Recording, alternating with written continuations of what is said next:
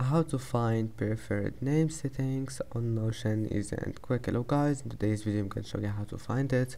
First open your browser and then once you're here, click settings and members, and here we'll find my account. Click on it and then scroll down until you find preferred name.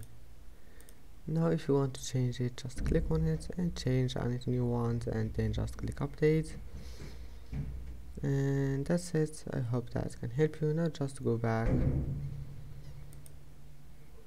and that's it for today's video. It's easy. Don't forget to like and don't forget to subscribe, and thank you for watching this video until the end, and see you in the next video.